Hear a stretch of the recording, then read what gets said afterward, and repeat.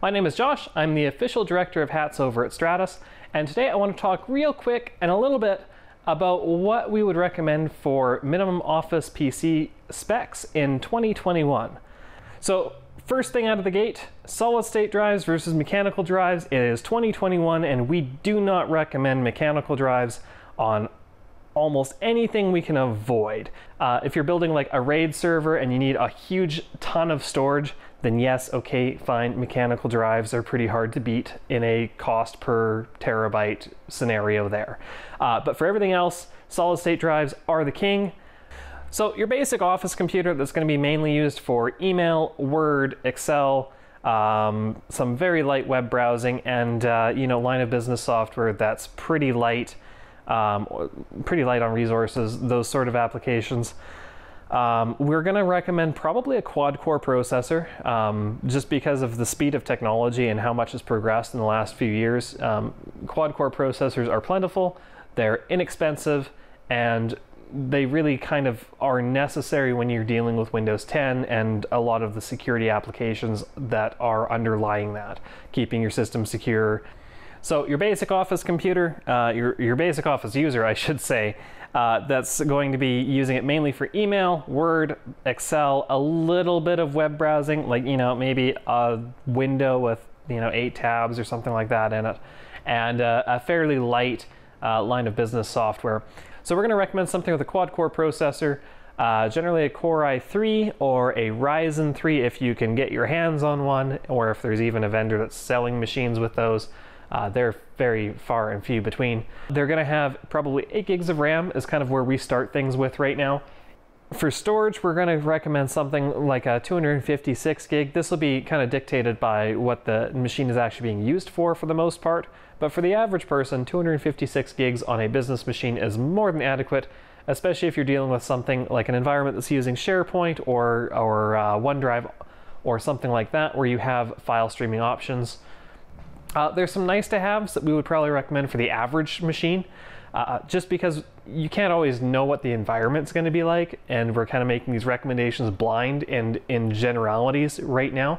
I'm going to recommend any basic machine for sure has a surge protector on it. It doesn't cover the entire realm of things that can electrically go wrong delivering power to a computer, but at least a 1080 joule or something like that, more than 1,000 joules of protection on a surge bar will at least deal with those spikes going to it. It doesn't deal with the droops and drops and brownouts and things like that that will also kill computers, but at least it deals with the spikes. Monitor-wise, we're going to normally recommend a 24-inch IPS monitor. It's easy on the eyes, has nice rich colors, it's bright. They're fairly inexpensive. Most 24-inch IPS monitors are, in the $150 to $180 range. Way less if you get them on a good sale or something like that.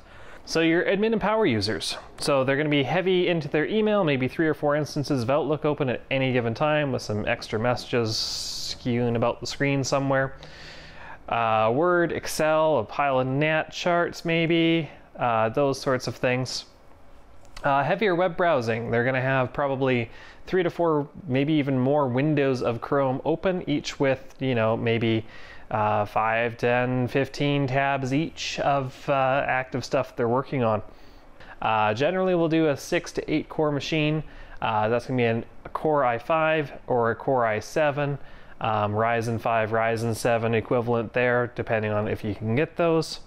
Pretty much anything over 3 gigahertz is going to be fast enough for the average person. So with all of these extra things that they're running and have open, and then they need access to right away, you're going to have more RAM usage. So we would recommend something 16 gigs or more.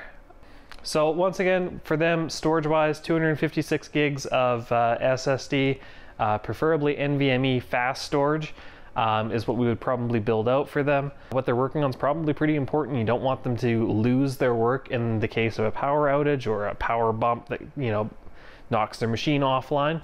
So a battery backup is generally what we would recommend for that.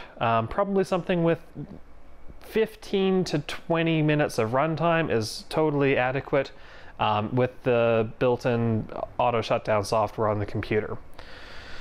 So VIPs and execs, it's our belief here that technology should never be their limiting factor. So we mostly follow the same specs that we laid out for your power users and high productivity users.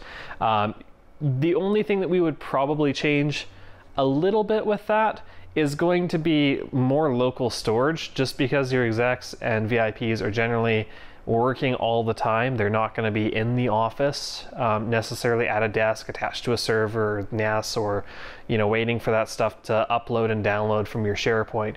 So generally for them, we'll put more local storage on the computer, 512 gigs or a terabyte of NVMe SSD storage. That'll almost always come with an additional backup agent of some sort to get that back into a data center and backed up for the company, just in case the machine gets lost, stolen, damaged, needs to be replaced. Who knows what happens to it, right? BitLocker is not really an option. It's going to be on almost any VIP machine that we put out there. Once again, to protect it in case that machine gets lost or stolen. That data is completely unusable without the user's password. So for VIPs, we do generally recommend either Dell XPS laptops or LG Grams. Both are fantastic options, super lightweight, super portable, lots of options on them, from a 13-inch model, 14, 15, even up to like a 17-inch LG Gram. Fantastic machines, all-day batteries. They will be there to work when everyone else is too.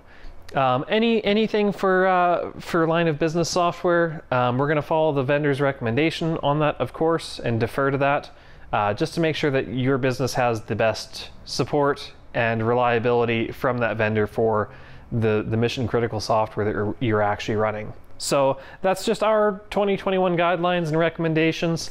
Let me know what you think. Too much? Too little? Where's tech going for the next 5 years?